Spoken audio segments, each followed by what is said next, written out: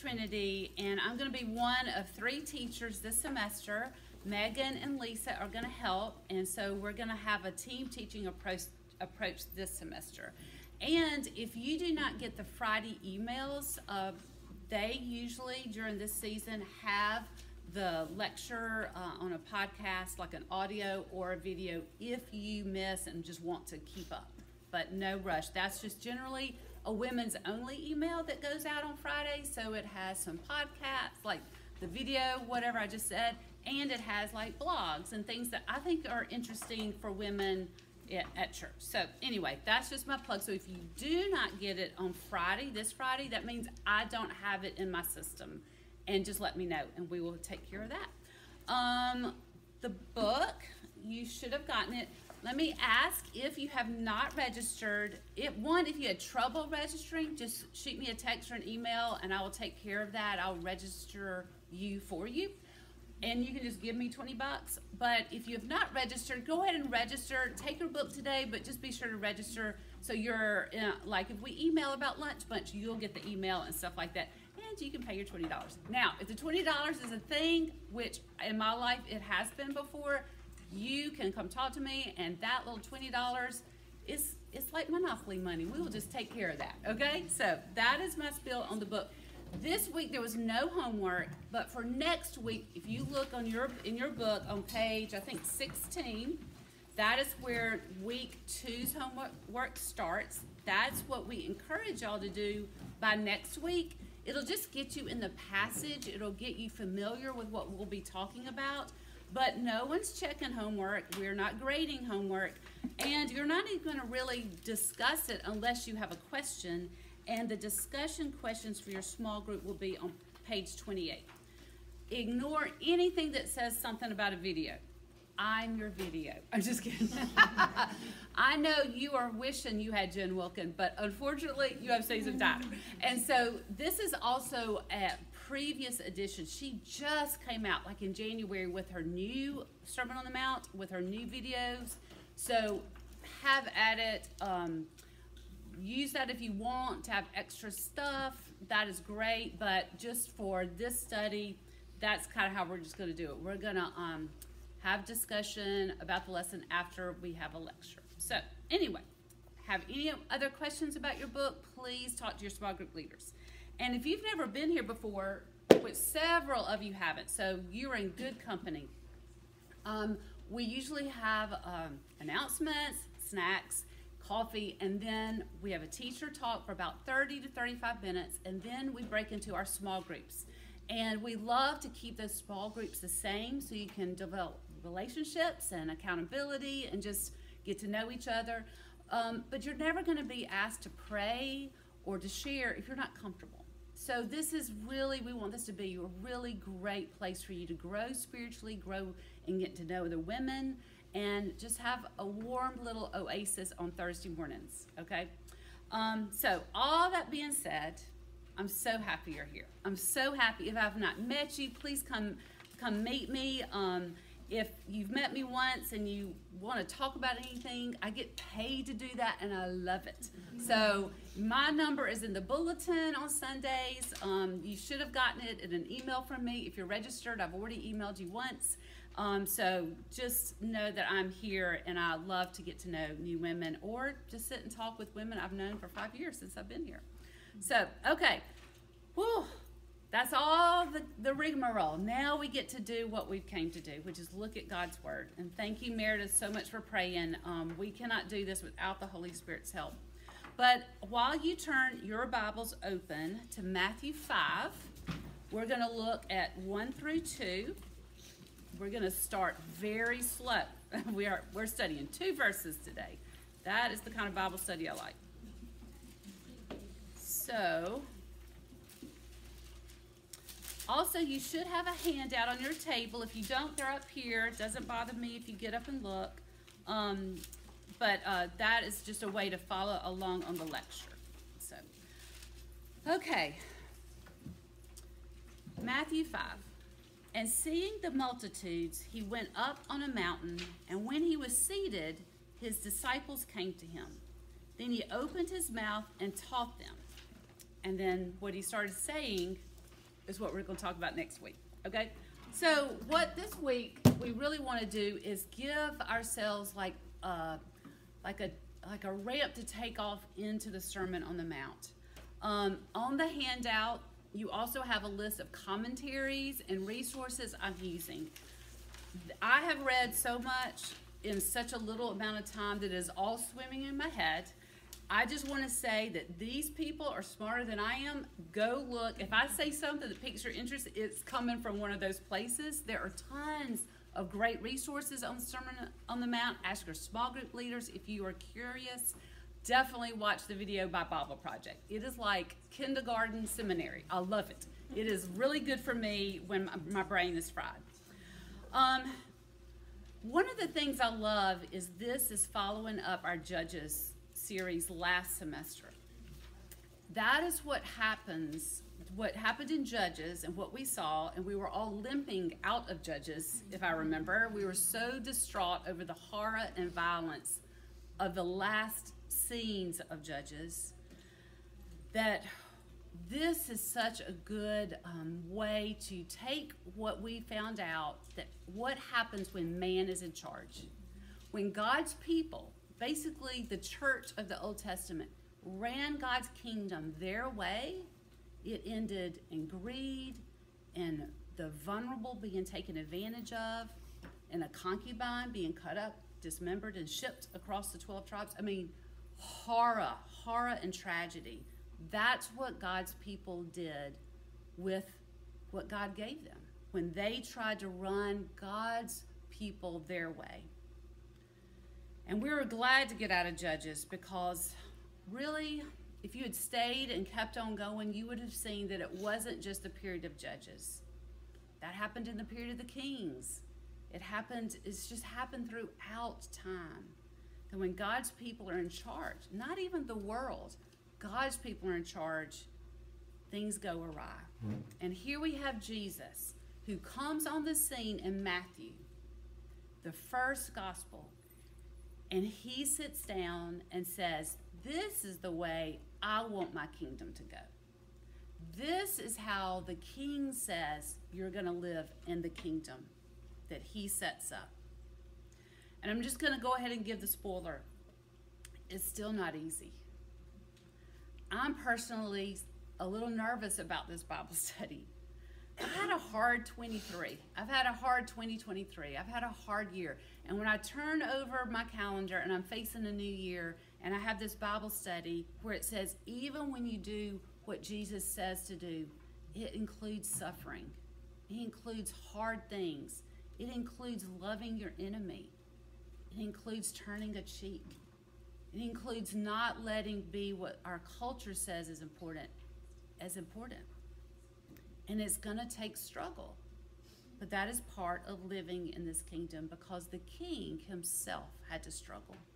Jesus had to go through hard things to provide this beautiful kingdom that we're going to learn about in the Sermon on the Mount. So what I want to do is look at how the Sermon on the Mount fits into our Bible, kind of like the Bible timeline. Like if you took the Bible and put it up on a wall, the timeline of it, where does this fall into the story of God's people and the story of the Bible? The second thing we're going to do is look at the way the Sermon on the Mount fits into the book of Matthew, because that's important. And I got all of that from the Bible Project. So I can't include everything, but definitely listen to what they've got on that. And then lastly, I want to talk about how does the Sermon on the Mount fit into your life. So we're going to look at the context within the Bible, within the book of Matthew, and then within your everyday life. Okay, so let's start. First of all, I want us to remember that the Bible story, the whole story of the Bible is one big, like fairy tale story. It's about a damsel in distress who got into a horrible mess, who was taken hostage, trapped in a dungeon. And the hero of the story, the Prince Charming, comes, slays the dragon guarding that dungeon, and frees her. And then says, not only have I freed you, but I want to marry you. I want us to be family. God's church, God's people, is the bride. And Jesus is Prince Charming, and Satan and the evil forces of this world have us. We screwed it up. We put ourselves in the dungeon when Adam and Eve sinned in the garden. And at that very moment in Genesis 3, God says, don't worry, I'm going to rescue you. I wanted to live with you. I wanted a relationship with people in this beautiful world, and I'm going to get it, even if it costs me. And that's what happened. You have all the Bible. We're not going to talk. Time limits us. But basically, what was lost in the garden, that relationship, is the rest of the Bible, God getting it back. And all of the Old Testament is pointing to what kind of rescue that is going to be. It's going to be through unlikely and small ways. He's going to use unlikely people, small events, wimpy-looking situations to do something huge. There's going to be suffering and death. Those Old Testament sacrifices hinted that the prince was going to have to die to win back this princess. And even when the object of his affection is rude, rather stay in the dungeon than be with him, he doesn't stop chasing and rescuing her. What's the point? The whole point of the Bible is God says, I want to live happily ever after with my people. I love them. I enjoy them. I delight to be in relationship with my creatures, my creation. And I will move heaven and earth to do it. And so the happily ever after is still ahead of us because it culminates when Jesus comes back and it's our wedding day. And no matter how ugly that bride has been, and we talked about this in Judges, no matter how ugly God's people have acted, every bride on her wedding day is gorgeous, right? Even the plainest of girls, even the ones who've been a little sassy to their mama that morning, once she puts on that dress, everybody looks at her and says, she is gorgeous. And Jesus can't wait for that day. So Jesus, the hero of that story, that big fairy tale in Matthew, sits down and starts talking. And he is like the new Moses that we see in the Old Testament. In your handout, I've got Isaiah 2:3, which says, come, let us go up to the mountain of the Lord, to the house of the God of Jacob, that he may teach us his ways, and that we may walk in his paths. This to us, we think this is just directional, like a stage play. Jesus exits stage left, comes on the stage and sits down. We just think somebody's just filling space, right? The Bible never has an accidental or throwaway word. What is being communicated, and if we were Jewish, we would probably know this by reading the text, is that just like Moses went up to the mountain and got the 10 Commandments and the law of God, Jesus is going up to a mountain like a new Moses. And then sitting down is significant because a rabbi, a scribe, a teacher sat when he was teaching. It's kind of the opposite of what we do. Instead of the teacher standing at the front of the room, he sat down in the room. So what we need to pick up on is this Jesus, this hero, Prince Charming, is coming as a teacher with authority. And he is giving his first big speech of Matthew in Sermon on the Mount. Okay, if you look at and we'll talk about this a little bit, Matthew has been building up saying, okay, here's this baby, here's Jesus. He has this genealogy. He was baptized, he was tempted, and then boom, these are the first lessons that Jesus is giving. He's actually doing what Moses hoped he would do. Back on your handout, Deuteronomy 3, verse 6. And the Lord your God will circumcise your heart and the heart of your offspring, so that you will love the Lord your God with all your heart and with all your soul, that you may live. This was written by Moses centuries before. And it's so funny because sometimes we think about Moses and the law, we're like keep the list, check it off so you can be good enough to get into heaven, which wasn't true then. They had already been saved from slavery. God was just giving them family rules to be safe, to live like their Father. But that is exactly what Jesus is doing here. It's just that law is getting expanded and explained, and it's just a lot more. It's like instead of 2D, it's 3D now. And really the other prophets were saying similar things after Moses. Jeremiah 31. Behold, the days are coming, declares the Lord, when I will make a new covenant with the house of Israel and the house of Judah, not like the covenant that I made with their fathers on the day when I took them by the hand to bring them out of the land of Egypt, my covenant that they broke, though I was their husband, declares the Lord. For this is the covenant that I will make with the house of Israel after those days, declares the Lord. I will put my law within them, and I will write it on their hearts, and I will be their God, and they shall be my people. And no longer shall each one teach his neighbor and each his brother, saying, Know the Lord, for they shall all know me, from the least of them to the greatest, declares the Lord. For I will forgive their iniquity, and I will remember their sin no more. We even see this in the New Testament when Paul writes in Romans 2, But a Jew is one inwardly, and circumcision is a matter of the heart, by the Spirit, not by the letter. His praise is not from man, but from God. And one way to see this is this was the point of the law and of the rescue the whole time. Just like in any relationship, whether you've got a best friend or you're married, or maybe it's someone like a sibling and a parent relationship, nobody enjoys a relationship where it's only superficial. I texted her on her birthday.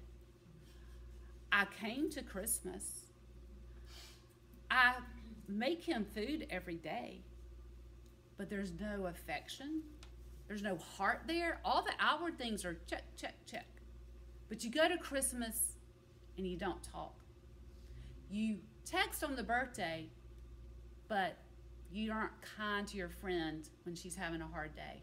You're kind of jealous of her. Or that sibling or that parent that you're like, or spouse, I wash his dirty socks, but you give him the cold shoulder when he comes home from work. That's what God is saying. I don't want that kind of relationship.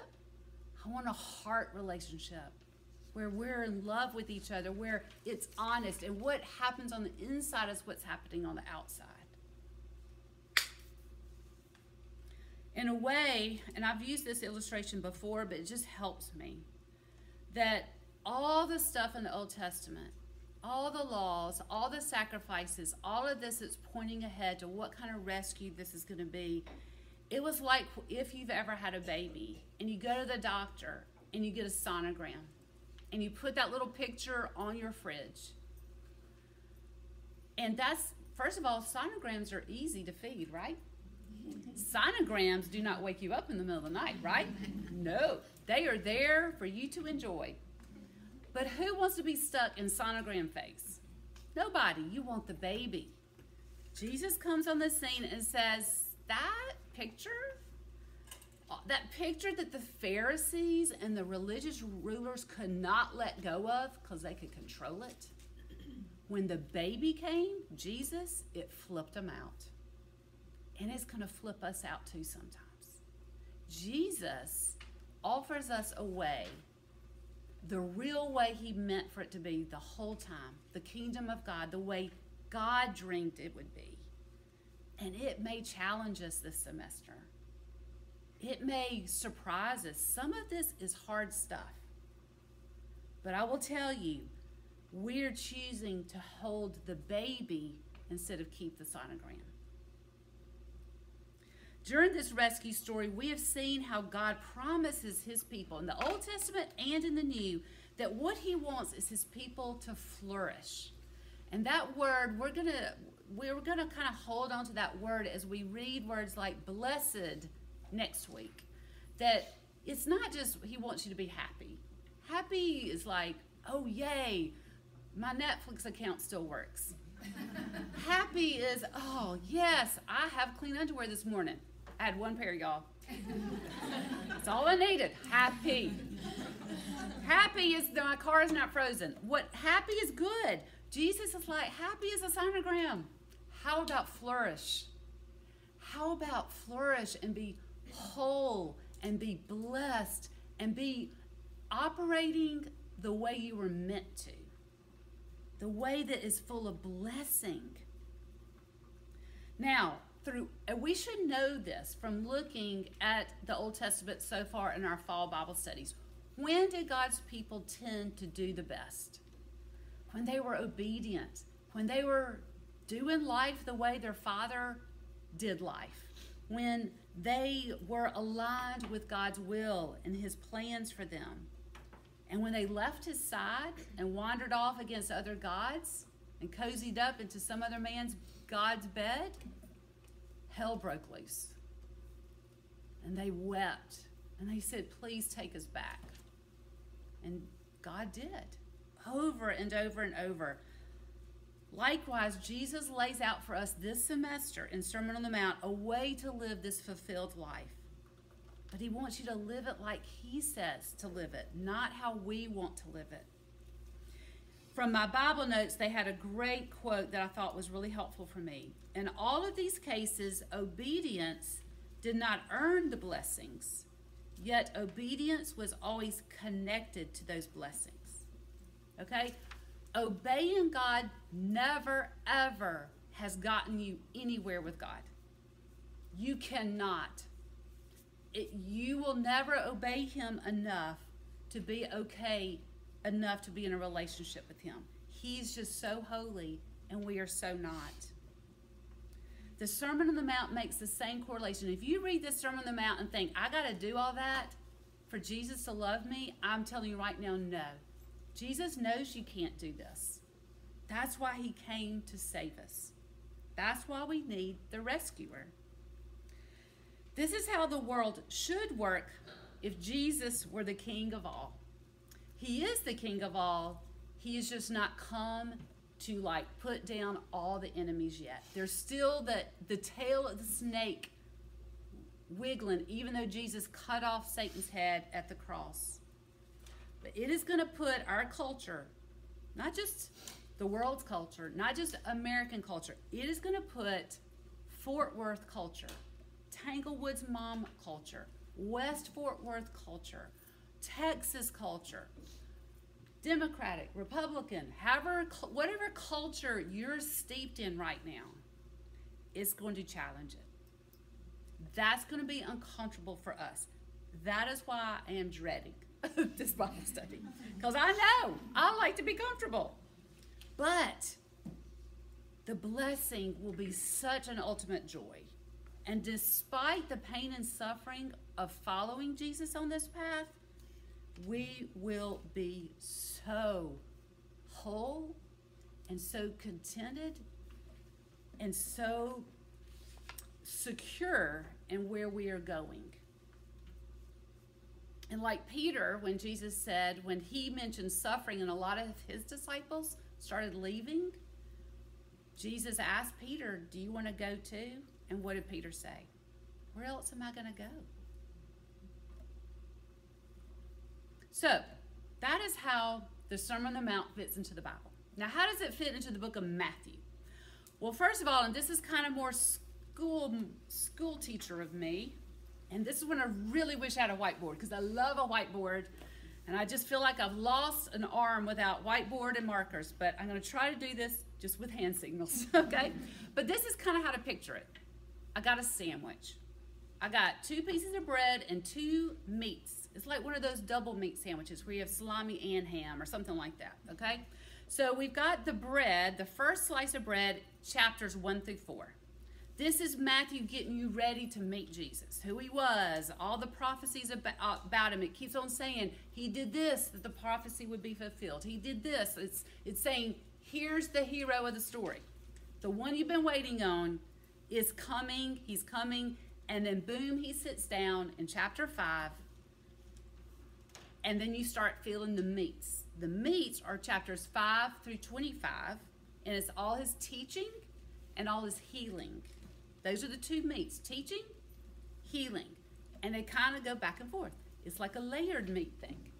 Between all, the hams are the salamis. The hams are the teaching, truth. Salami, he touches someone and heals them. You see the authority of Jesus. Then you see the mercy of Jesus. You see you're going to hell if you don't repent. And you see, and I'm powerful enough to save you from hell if you come to me. And I want to save you. And it's such a great combo meat package, right? So his main message is turn around, stop what you're doing, and go the other way. We like to say that's the word repent. But what it means is stop, do a 180, and go the other direction. Because where you're going is off a cliff. Come to me, Jesus says. Come to safety, come to life. And the good news is that he's there to do that. Now, in this section of meats, the Sermon on the Mount has ties to the final slice of salami, okay? If you can stick to this illustration. Okay, so there are 5 huge sermons in Matthew, okay? Sermon on the Mount's the first one. The last one, they kind of correspond, and this is how. Chapters 5 through 7 that we're going to study this semester talk about how you're going to have blessings, how you're going to have shalom, how you're going to have peace by living this way, the kingdom of God way. Chapters 23 and 25, the last slice of meat, the last big sermon, is how you're going to have woes and not peace and not shalom if you live that way. So some of that Old Testament blessings and curses, that's what we're kind of talking about. Shalom versus a woe, okay? You can see this, and I've included Psalm 1. We're not going to read it. Psalm 1, the Proverbs. This is generally how life works for God's people. It's not a set of transactions. It's not put a quarter in, get a cookie out type stuff. Generally speaking, this is the way to live, and this is what will happen to God's people if they do. Then you get to the last slice of bread, which is just 26 through 28, and it's just all of a sudden, it's just a few days. It's Passover, it's crucifixion, it's resurrection, and it's that last piece of bread. That is Matthew in a nutshell, or a sandwich, okay? The summary of God's teaching, and I got this just out of my Bible too, Bible notes. These are the 3 things Jesus teaches about. Kingdom of God, the saving work of Jesus, and the ethics of God's family. That's Sermon on the Mount, okay? The ethics of God's family. Maybe you have children, or maybe growing up, you wanted to do something. And maybe your parents said, or you've said, and you're like, oh my goodness, I sound like my mother. When you say, oh, I'm sorry, Tyners can't do that. Tyners don't do that. Maybe it's you loved your daddy, because I was a daddy's girl. And I loved it when people said, oh, that reminds me so much of your daddy. I loved that. Ethics of the family. Remember when the prodigal son came back home? You know, in that parable, we don't get what happened the next day. But Sermon on the Mount is what they talked about. That was the ethics of, you've already gotten into the house. You are here and loved. But this is what it looks like to live in our family. Okay. Now, all of that is all the Bible study stuff. And I know that's a lot, and believe me, if any of that piqued your interest, those commentaries are your friend. I am not. I will just say, here are my commentaries, okay? But what I like to do if I'm in a Bible study is say, great, that is so fascinating. I'm so glad to know that about the Bible and about Matthew. I love a sandwich, okay? But I need to eat the sandwich, and I need some fuel for my life. So how does one eat that, okay? How does the sermon fit into my life? Because, look, nobody wants to give up a Thursday morning just to learn fascinating biblical stuff. as much as it is fun, and a lot of us do, we would give up Thursday morning to do that. But I want more for your time. Because the point of the Sermon on the Mount is not just informational, it's transformational. That's what I want this Bible study to be. It's not just, I checked it off my list, but I want you to leave here different. And that is what the Holy Spirit does. And he uses God's word and the community of believers to do that. So, how does this sermon fit into my life? What are the takeaways? First of all, the sermon is meant for more than a study of theology. Although it does teach us about God, we learn about his holiness, his mercy, his desire to bless us and establish us. So we're going to get that. But he also is looking at certain people when he does this. He's looking primarily at his disciples, people who have already committed to him, who are already in the family of God. But yet, there were curious onlookers hearing too. So it's also going to be evangelistic. And I want you to notice the disciples are a ragtag bunch of people. They are poor people. They are sinners. They are people who have messed up and people are mad at them. They're people that are like untrained, ordinary. They didn't go to seminary. They probably like just passed 6th grade. You know what I'm saying? Like they were better, you know, maybe on the football field and they got through geometry somehow. You know, I don't know. But they're just not like the highest people in society then. So if you feel like you are not up to snuff for this Bible study or for the Sermon on the Mount or for Jesus, I want to say you are just the type of woman he wants. He wants the woman who has just failed in her marriage, in her job, in her neighborhood, the one who just embarrassed herself by gossiping and getting caught, the one who's disappointed in her children but is too scared to say that out loud, the one who can't believe her dreams have not come true yet when she's done everything right, the women who are scared, the women who are sinners, the women who are flirting online right now with somebody and shouldn't be, the women who are struggling with eating disorders, with past abortions that haunt them. These are the women he says, you are my family. I use people like you to build my kingdom. Jesus is also given this sermon not as just the teacher, but as the one who makes it possible. He's going to die for this to happen.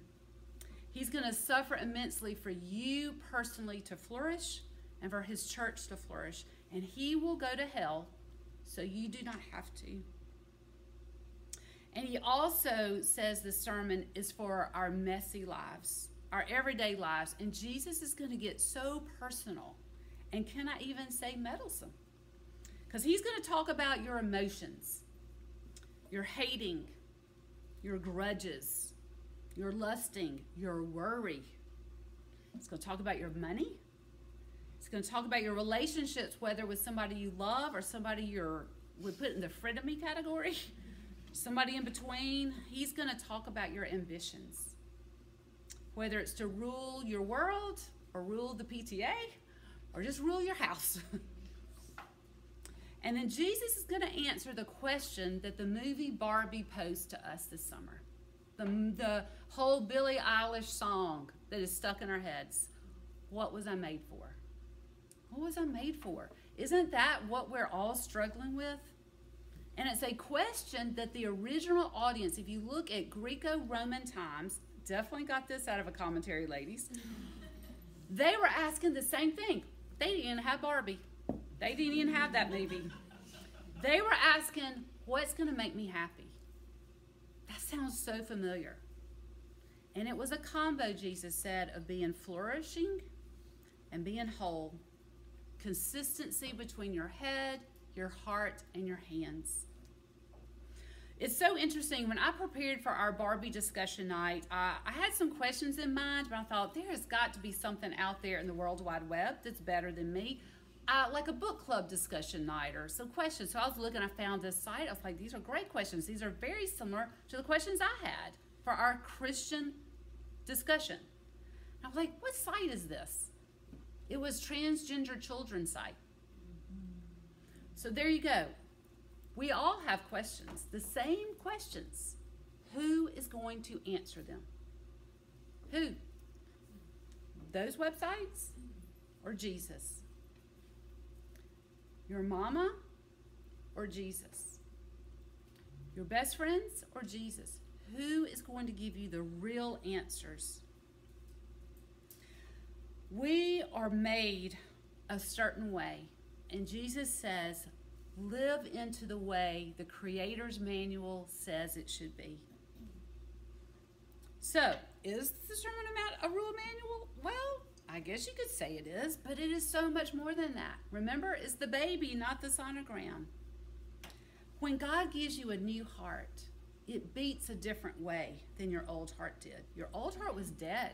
It had no beat. And God gives you a new heart. And yes, in Romans 7, Paul says that new heartbeat is struggling against the sin in our body.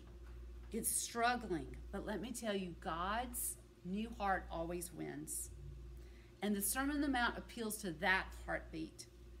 Now, if you're like me, I've been a believer since I was a little girl.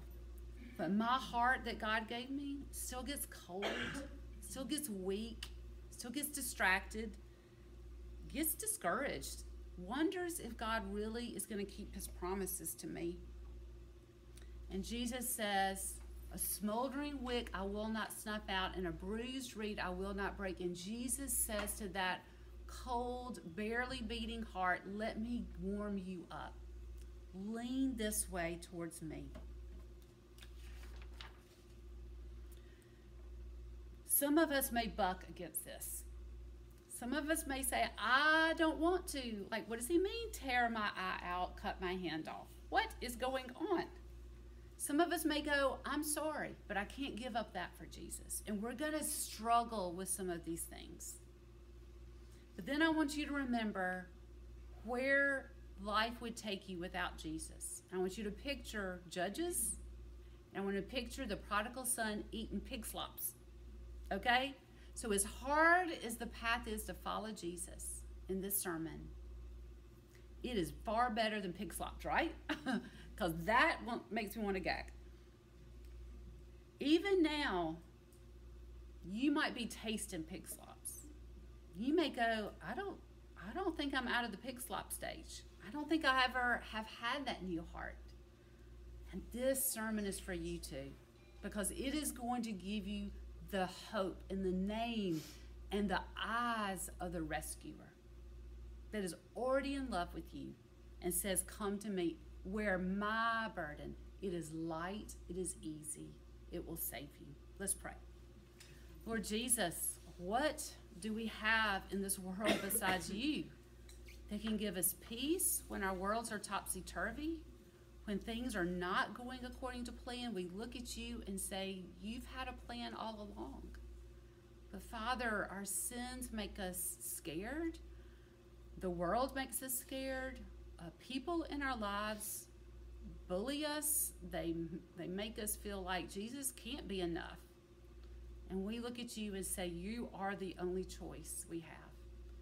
I pray that you would woo us in this study, that you would encourage us, that you would build our faith, and that we would rejoice that we are loved by such a good God. In Jesus' name, amen. One last thing I forgot to just